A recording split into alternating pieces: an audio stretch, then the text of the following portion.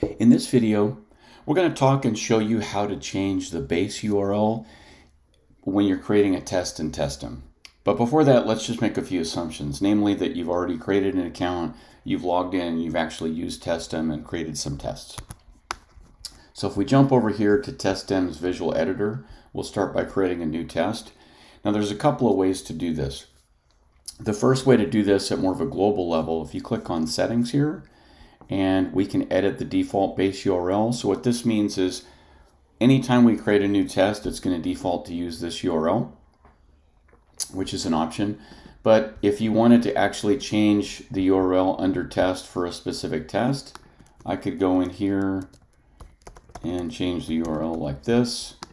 Okay, and then if I click on record, as you can see,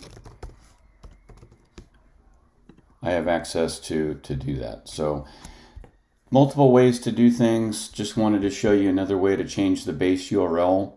Hopefully this video was helpful. Feel free to reach out to our website if you have additional information or questions.